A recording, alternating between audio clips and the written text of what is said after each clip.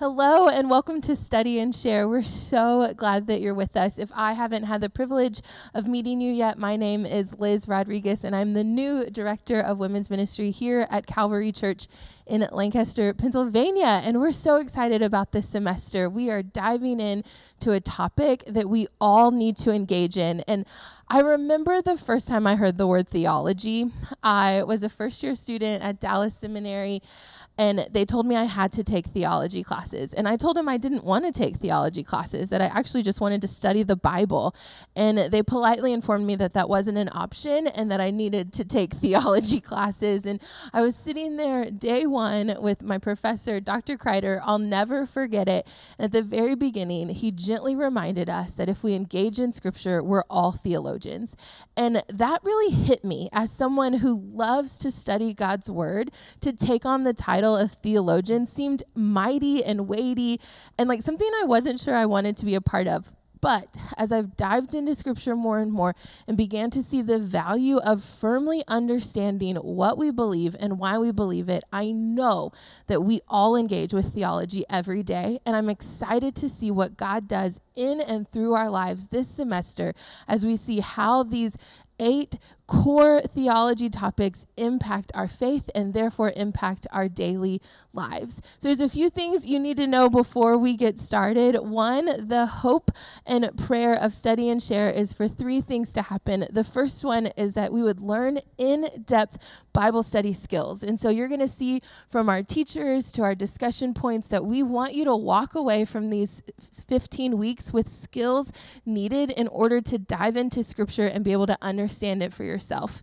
The second thing is we want you to experience interactive learning. And so this semester you're going to see teaching, you're going to see some conversations about how these theology topics impact our personal lives, and then you're also going to have the opportunity to talk with your groups about what you've learned, but also how it is actually impacting your day-to-day life.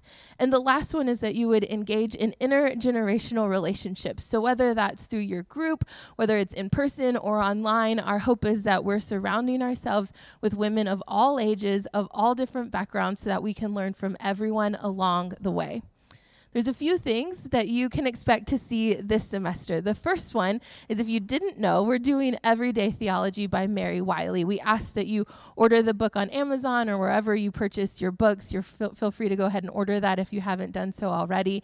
And the rhythm for this semester is that there's going to be some teaching, there's going to be some homework, some discussion points, and then obviously we'll wrap up with prayer. But one of the things that I'm excited about is that in the teaching on week 2 of every week's lesson, you're going to get to be a part of a conversation that me and the teacher will be having about what does it look like for Scripture or the Holy Spirit or the end times or the Trinity to impact our daily lives. How are the decisions we're making, the thoughts we're having, the conversations and the words we're speaking affected by the theology that we believe? Also, just so you know, the teaching will be online by 9:30 on Tuesday mornings. You can find it at calvarychurch.org/women.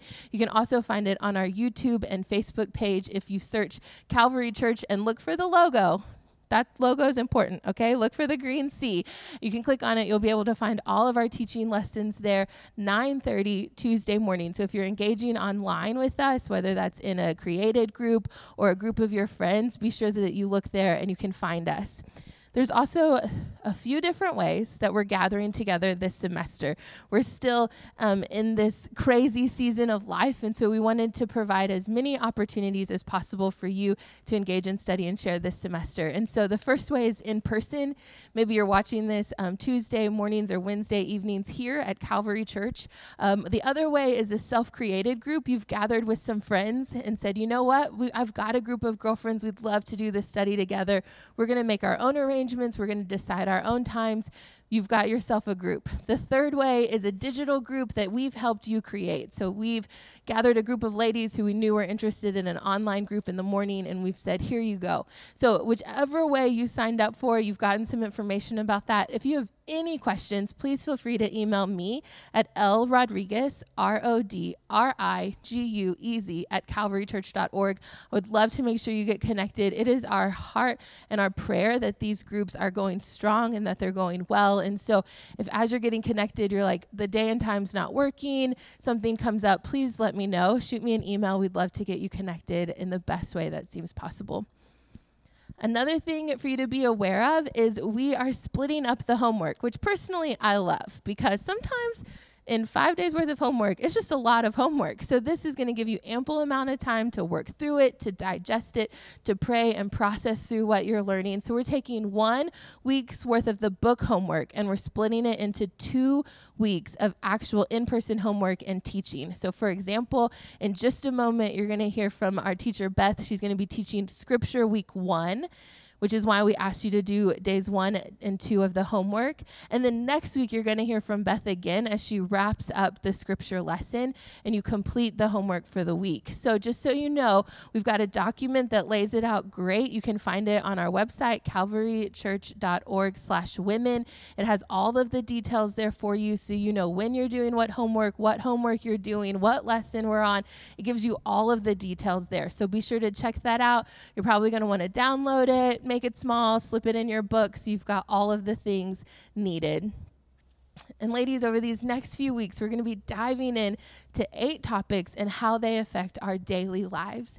As I've geared up for this semester, as I began praying for us and what God's going to call us to do, I just have really begged and beseeched God to give us wisdom to how theology affects our lives. We're all theologians, whether we want to be considered one or not. As we engage in Scripture, we are diving into these deep topics, and they all affect us. I'm so eager to hear what Beth is going to say about Scripture, because what we believe about Scripture impacts our decision-making, it impacts our lives, it impacts our thought processes, our actions.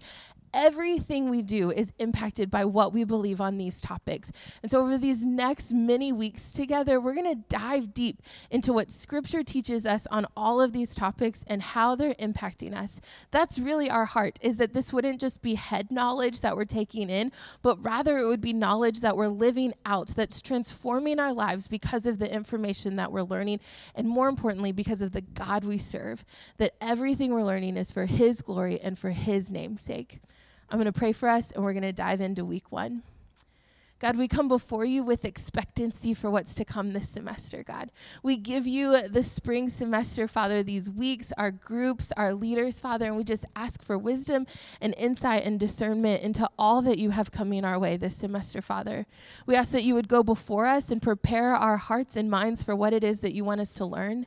That as we engage with these topics and these pillars of our faith, Father, that we would be cultivated, that our beliefs would be strengthened, that the foundation with which we stand on would be made stronger, God. We pray that as the worship happens and as these teaching moments happens, God, that our eyes, ears, and hearts would be open to all that you have to say. That it wouldn't be the teacher speaking, Father, but that it would be you speaking through them, and that we would be prepared for what it is that you want us to learn today. It's in Jesus' name I pray. Amen. Hi, ladies. Would you join with us in worshiping the Lord today?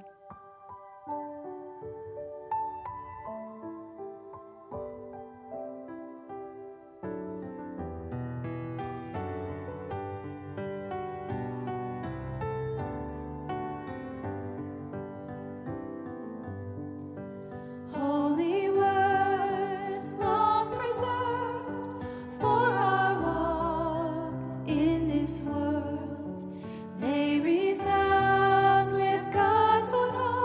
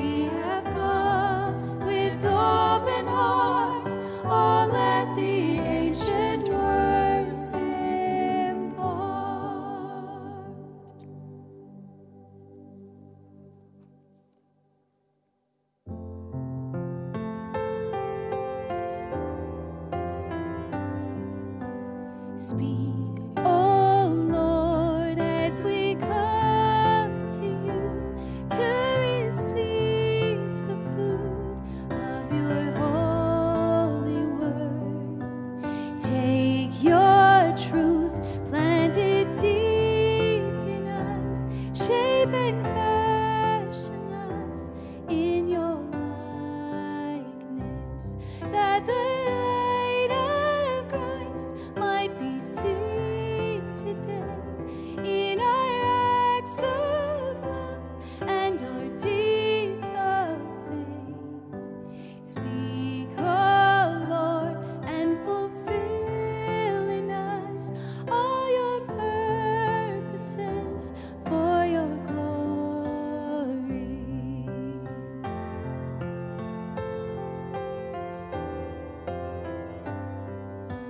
Teach us, Lord, full obedience, holy reverence, true humility. Test our thoughts and our attitudes in the radiance of your purity. Cause our faith to rise, cause our eyes to see your majestic love and authority. Words of power that can never fail, let their truth prevail over unbelief.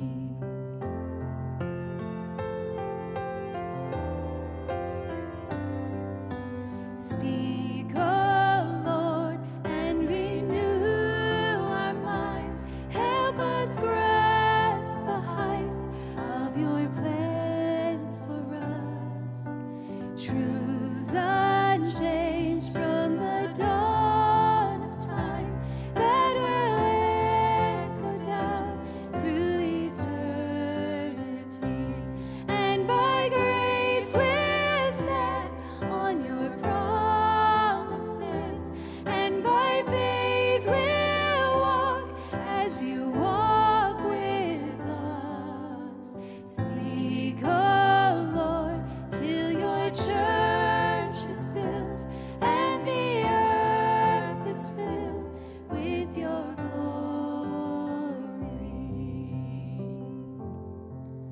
Lord, thank you for your word. Thank you for the work that it's doing in our hearts. And Lord, we have asked you already to speak to us, to plant your word deep in us, Lord, so that we can become more like you, Lord, that the earth would be filled with your glory, Lord, through us. And we just ask these things in your name. Amen.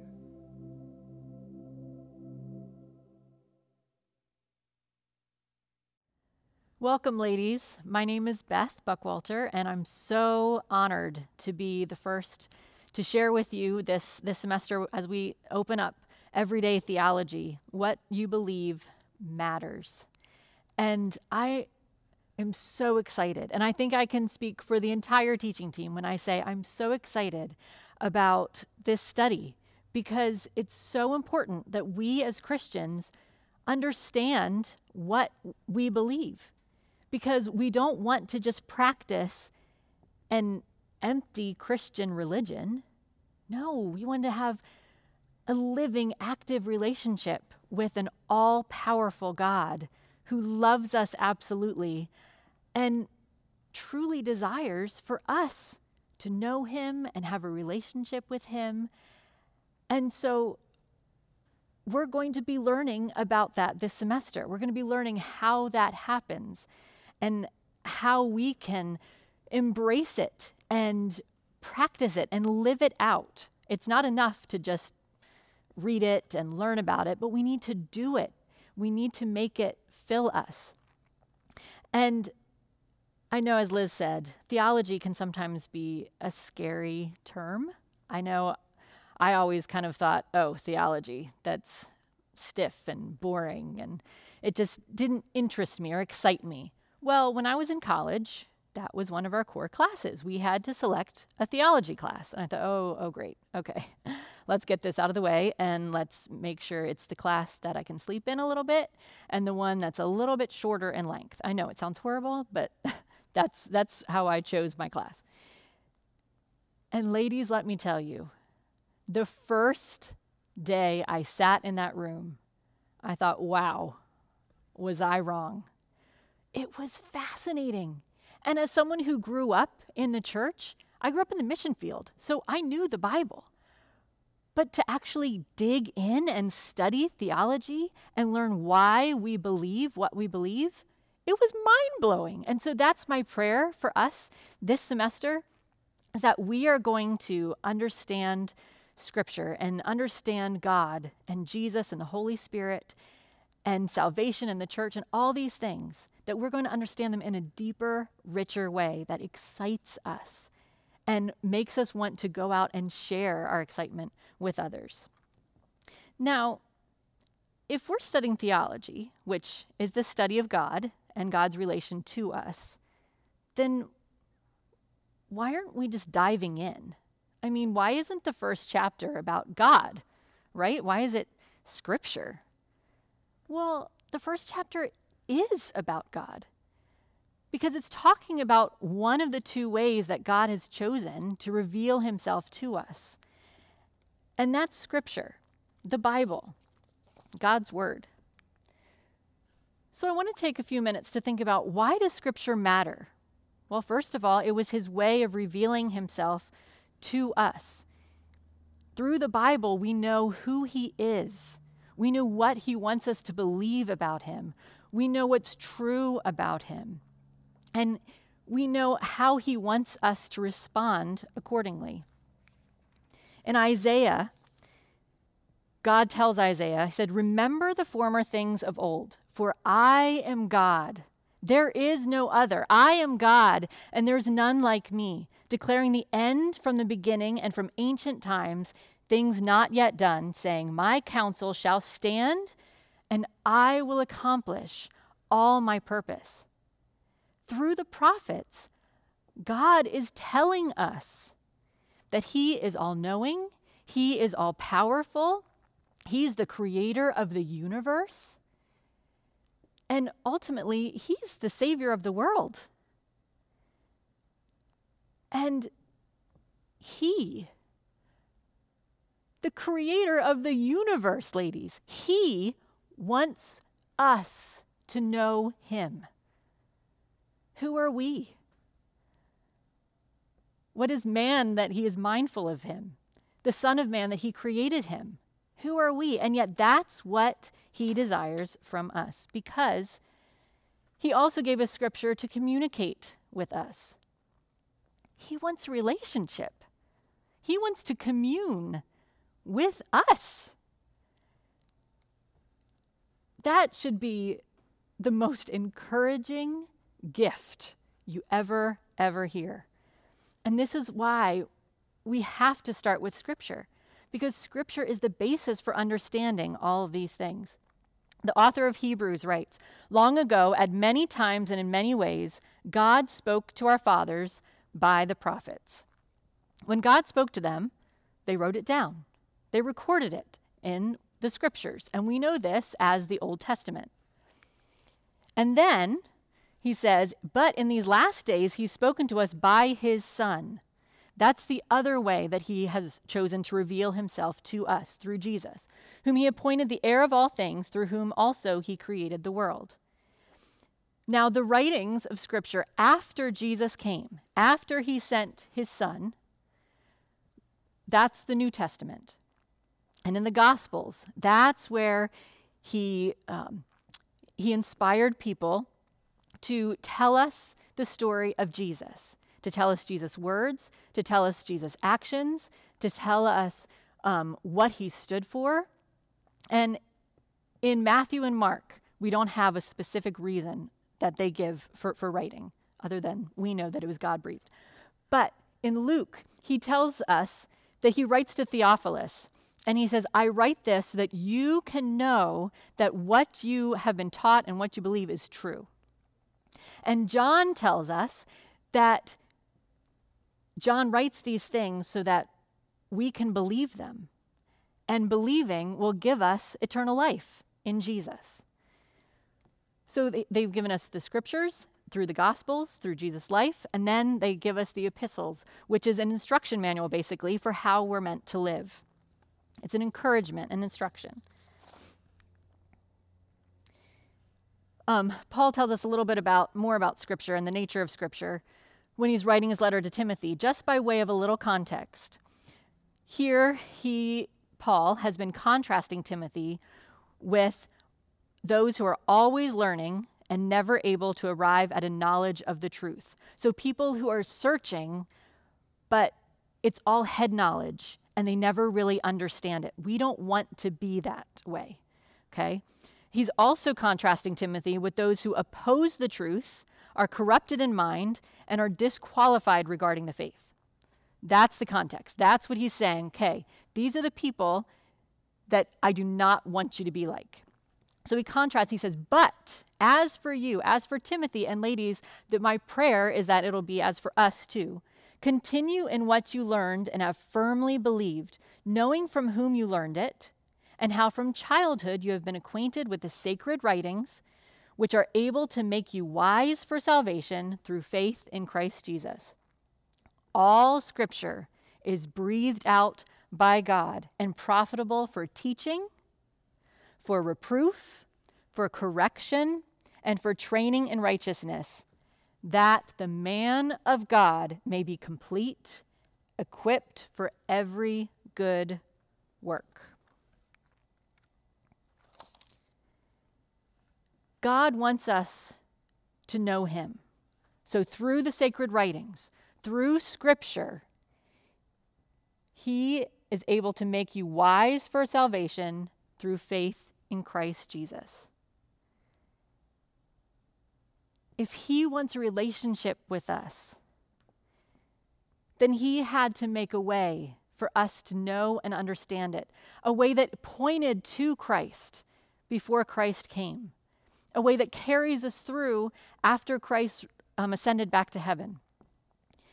And then he says, this is where Scripture comes from. It's not just us getting like, ooh, I know what I want to write about today. No, it is breathed out by God. In some translations it says God breathed, but literally it just means breathed out by God. And why? It's so we can be taught his ways. It's so that we can be corrected. It's so when we are going in the wrong way, he can chasten us and discipline us, not out of some mean need for control, but no, because he loves us. Those whom I love, I reprove and discipline, is what he writes in Revelation. He wants us to know the right way to live. He wants us to know the way that he created us to be. That is his desire. He wants perfection for us. But he doesn't necessarily expect us to achieve that perfection on our own, because we can't. By God's grace, he gave us the Bible so we know that we can't do it on our own. We can't just keep working and, maybe I can just, if I just do this one good deed, if I just pay a little bit more money to this charity, if I just watch my language a little bit more, then God will love me, then that'll be enough. No. By God's grace, he gives us Scripture to say, it's not enough. It'll never be enough. Jesus is enough. And that's why we study theology. It also brings us to a third reason why God gave us Scripture. It reveals our desperate need of a Savior. I'm assuming that you're similar to me in this, because I'm very, very guilty. But I know that I have a natural propensity for making myself look better, look more morally polished than I actually am. It's so easy for me to compare myself to others. Well, at least I'm not that bad. At least I didn't do that. I'm okay. I'm getting there. I'm doing the best I can. maybe I'm just going to gossip about this person so I feel better about myself. Or maybe I'm going to promote something that I did so that I feel better about what I'm doing. No, ladies, it's never going to be good enough. Scripture shows us that we can't do it on our own. Hebrews writes, or the author of Hebrews writes, "For the word of God is living and active, sharper than any two-edged sword, piercing to the division of soul and of spirit, of joints and of marrow, and discerning the thoughts and intentions of the heart. And no creature is hidden from his sight, but all are naked and exposed to the eyes of him to whom we must give account." Wow. The Bible is not some archaic self-help book. It is living and active, sharper than any two-edged sword. It's relevant today. It's important now, not just thousands of years ago. Now, we need to live it out today. And what a picture. A double-edged sword, piercing to the division of soul and of spirit, discerning the thoughts and intentions of the heart. This goes back to what Jesus was talking about in the Sermon on the Mount. Of course we're sinful people because we're sinful deep down in our hearts. It's not just our actions, it's our thoughts, it's our mindset. I know that I'm convicted of this all the time. When my children are starting to get a little irritating and I'm trying to do something. Maybe I'm trying to wash the dishes, or maybe I'm trying to work on this lesson. And mommy, can you read me the story? Which I love reading to my kids, so that's kind of my weakness. I'm like, sure, let me just put this down. Or mommy, Will is hitting me, or mommy, I need this, or can you make me a train track? That's a popular one with my son. And I have less than honorable thoughts in that moment. I have selfish motives. I'm like, oh, I really don't want to make another train track that's going to litter the living room. And when I think those things, I'm reminded, I'm like, oh, I am sinning in my heart because I am putting myself above other people. And it's Scripture that reminds me of that. It's Scripture and my knowledge of Scripture that gets me back on track. I wish I could say that I was always obedient and I didn't, the self didn't win out, but that would not be true, unfortunately. But this last part, no creature is hidden from his sight. We can't hide from God. But all are naked and exposed to the eyes of him to whom we must give account. Our judge sees all. He knows all. That's a terrifying thought. But God. And ladies, this is why we study theology, because we have to know the whole story. The whole story, all the context, should not scare us, but instead it should call us to rejoice in what he has done and his eternal, amazing, perfect rescue plan. Because he loves us and he desires for us to know him. And this is one of the reasons I'm so excited for all of us. I'm so excited to dig in and to learn more about that big picture. It's so important. But how do we know that God's word is true? Well, there are external reasons, that support the fact that it's true, because we have one united story from the beginning of time, Genesis 3, all the way through Scripture. And it was Genesis 3, says that basically from that day, it says that Jesus is going to triumph over Satan, the serpent. It said he will crush his head and the snake will strike his heel. And so right then, it's telling us from the beginning that there's this battle. And so all throughout Scripture, remember, years have passed. They've traveled around a whole region. They did not have email. They did not have telephones. They couldn't just pick up get on a high-speed train and say, oh, here, let's have a meeting and let's talk about how we're going to, defend this God who supposedly exists. No, we have all these different examples throughout time, and they're collected in over 25,000 manuscripts, original manuscripts that support the truth of Scripture. I can tell you, if this was not God-breathed, if this were not inspired, then why would there be a reason? Why would there be a reason for 25,000 manuscripts to be saved over thousands of years? How would there be one consistent, cohesive story that all fits together, all these prophecies that are ultimately fulfilled in Christ Jesus?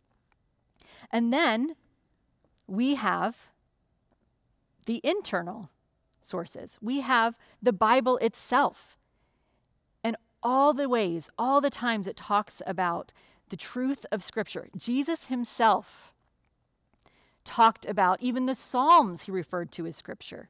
He talked about the prophets. He talked about the law. He talked about the Psalms needed to be fulfilled through him. All of those things point back to Scripture. Jesus recognized this as truth of Scripture. In the Psalms, David writes, "Your righteousness is righteousness forever, and your law is truth. The sum of your word is truth, and every one of your righteous rules endures forever." Psalm 119 is about the Bible. It's about delighting in Scripture and talking about how God's word is truth. And not only is God's word true, but it is also eternal. So notice, your righteousness is righteousness forever, and your law is truth. The sum of your word is truth, and every one of your righteous rules endures forever.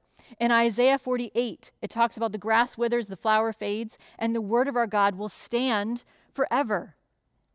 It's going to last. It's not temporary. It's not something, like I said, that is archaic. No, it's alive now, forever. Heaven and earth will pass away, but my words, Jesus is saying here, my words will not pass away. Now again, because we're studying theology, we'll get to the importance of him saying this in a few weeks. What's he saying here? If we know that God's word will stand forever, and Jesus says, my words will not pass away, Jesus is saying that he's God. And his words are Scripture. Now, sadly, today, there are a lot of people who profess to be Christians who don't believe that everything in the Bible is true. They don't believe that everything in the Bible is forever. They don't believe that all things that God preaches and that Jesus spoke about, they don't believe that necessarily is happening or relevant now and today. And this breaks my heart. But it's important to know that even Peter, an apostle of Jesus, he points us to the fact that we can trust everything, including the Pauline letters and the other epistles in the New Testament. Because it's easy to say, oh yes, well, if Jesus said it, then sure, it's true. But some people think, okay, so I'll just focus on what Jesus said. I'll just focus on his words. I'll just focus on the gospel. But I don't really think that a lot of the information in the letters that Paul wrote or the letters that John wrote or Peter himself wrote, I don't know if I like everything that they say. And so since Jesus didn't say it, then how am I supposed to know that, that this wasn't just something that Paul made up on the fly? Well, check this out. Peter writes, "And count the patience of our Lord as salvation, just as our beloved brother Paul also wrote to you, according to the wisdom given him, as he does in all his letters when he speaks in them of these matters. There are some things in them that are hard to understand, which the ignorant and unstable twist to their own destruction, as they do the other scriptures. You, therefore, beloved, knowing this beforehand, take care that you are not carried away with the error of lawless people and lose your own stability, but grow in the grace and knowledge of our Lord and Savior Jesus Christ. According to the wisdom given him." Who gave him that wisdom? Well, God did, because all Scripture is breathed out by God. All Scripture, including Paul, his writings. And then, if you keep going, it says, as they do the other Scriptures. When Peter talks about the other Scriptures, that's implying that Paul is also considered Scripture, that his writings, his letters, they're God-breathed, and they're also considered Scriptures. It's so important to know your Bible. So when people try to convince you that parts of the Bible aren't true, or maybe parts of the Bible don't matter quite as much, we need to know this. We need to know this so that we can defend and say, yes, it is. Of course it is. Because God gave him the wisdom to write. He told Paul what he wanted to write. Of course, it's all in the writer's style, whether it's Paul's style or John's style and Peter's style. We all see that everyone has their unique personalities that shine through. Their different methods of writing. John has a very circular writing style. Paul is more direct. But the meat is from God. The message is from God. But why does it matter that we believe that God's word is true? Why is it important? To doubt the inerrancy of Scripture is to doubt the nature of God. He is truth. His word is true. Jesus himself tells us so. In his high priestly prayer right before he died, Jesus said, "Sanctify them in the truth. Your word is truth." Jesus, the person who's considered the ultimate authority in the Gospels, in Scripture, he is saying that God's word is truth. And then in Revelation, it says, "And he who sits on the throne said, 'Behold, I am making all things new.' Also he said, 'Write this down.'" That's Scripture. For these words are trustworthy and true.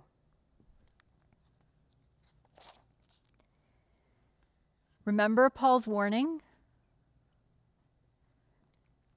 Since there are some things in the Scriptures that are hard to understand, and since the ignorant and unstable twist them to their own destruction, what does he say? He urges us, he says, take care that you are not carried away by the error of lawless people, and therefore lose your own stability. Ladies, it's all around us. It's happening. It doesn't matter if you are adding to Scripture through legalism. It doesn't matter if you're taking away. Our faith erodes when we can't trust its foundation. When we set ourselves up as little gods, picking and choosing what we want to believe, that is a dangerous, dangerous game. But what does he tell us? What does he tell us? If we're not supposed to get carried away with the error, what are we supposed to do instead? We're supposed to grow in the grace and knowledge of our Lord and Savior Jesus Christ. How do we do that? How do we do it? We study Scripture. We study His Word. That's how we stay focused. I love this line from our book, from Everyday Theology.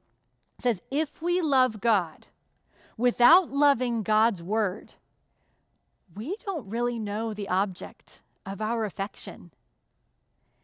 We may bow to a God that we've created in our heads, a God that we want Him to look like, a God that suits our purposes, a God that suits our selfish agenda, instead of knowing the true God of Scripture.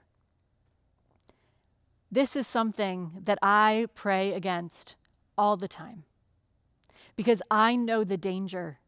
I know how easy it can be to say, oh, yeah, I know Scripture. Oh, yeah, I know this. But ladies, I don't know if you've noticed, but there is a lot of noise in our world. It's coming from the left and it's coming from the right.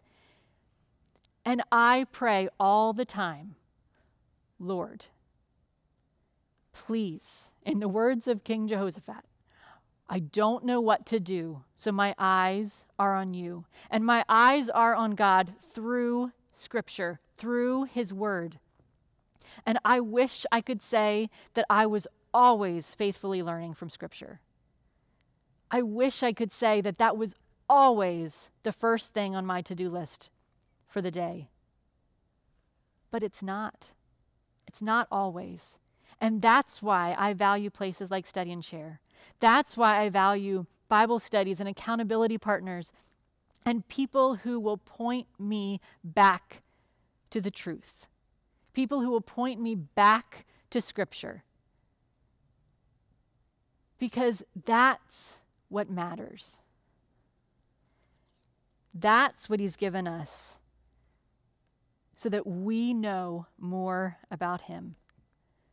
So then why do we focus on Scripture first? Because Scripture alone, not looking elsewhere, but looking to the Bible as the authoritative source for our theology. I'm not saying it's not good to read other books that point us to Christ. I'm saying when we are studying theology, this is our book. Because if we don't know Scripture, if we're not rooted and anchored in God's truth, then we could read a book and say, oh, well, that's about Scripture. That sounds really good. Oh, yeah, I believe that.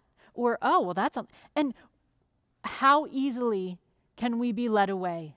How easily can we be confused if we are not in step with the Word of God, the eternal, truthful Word of God? We have to know, we have to understand the Scriptures, we have to study the Scriptures so we know whether what we're reading about God is pointing us to Him or leading us away from Him. And ladies, we need to run.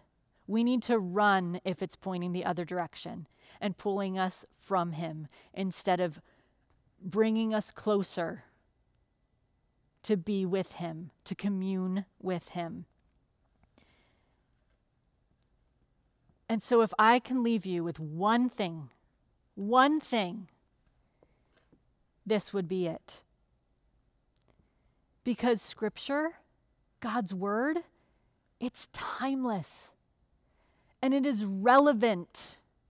And it is meaningful and necessary. And it is true. God's Word is true.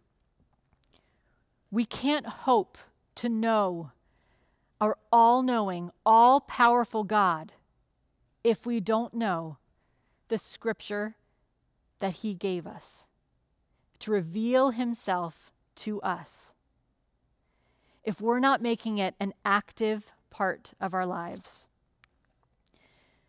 So I want to take a few minutes. You can pause the video if you need to, but I want to take a few minutes just so you can think. Bow before God and ask him, how am I allowing Scripture to play an active role in my life so that I can be complete, equipped for every good work? He's prepared good works in advance for us, ladies. So how are we allowing Scripture to play an active role? Just take a minute, close your eyes, and talk to God.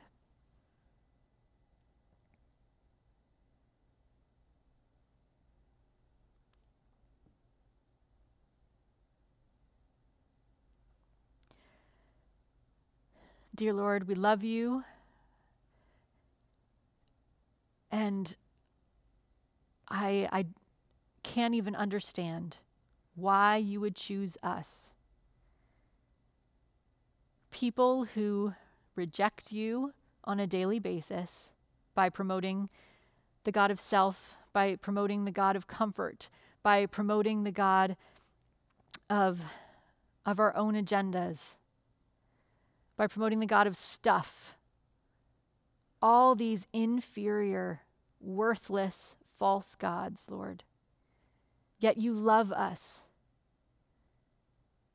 And you desire to have a relationship with us to the point that you gave us your word. You gave us the gift of your word so that we can know and understand you better, Lord, so that we can know what you desire life to look like for us, so that we can know Jesus, who saves us from ourselves, so that we know that the only way that we can have a relationship with you is through him and through his grace and his mercy and his truth. And Lord, we thank you for these gifts. We thank you for your word. We thank you for your Son. We thank you for your desire for us to know you.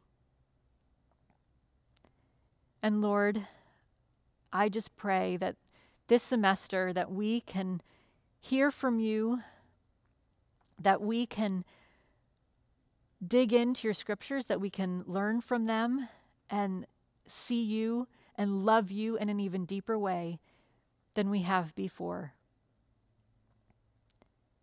And I pray all these things in your precious name. Amen. For a prayer prompt with your group, I ask that you pray that the women in your group will have a deeper understanding of the scriptures so that we can bear fruit in every good work and increase in the knowledge of God. I hope that sounds familiar to some of you who were here when we studied Colossians, because we prayed the entirety of this prayer a lot for our groups. So I'd ask that you'd pray that again for each other today. And then I ask that you discuss, how has the Bible taught, rebuked, corrected, or trained you? And how have you seen the truth of God's word stand up over time? How is it meaningful and real in your life? And just in preparation for next week, I also want you to think about, what are some of your favorite scriptures that always come back to you? Maybe you just have a special connection to them, or maybe it's something that is always convicting you, that you're always reminded of. But just think about some of those, because next week I'm going to be back and I'm going to be talking a little bit about what it means to delight in Scripture and what it means to have Scripture be an active part of your life so that we can be doers and not hearers only. Thank you.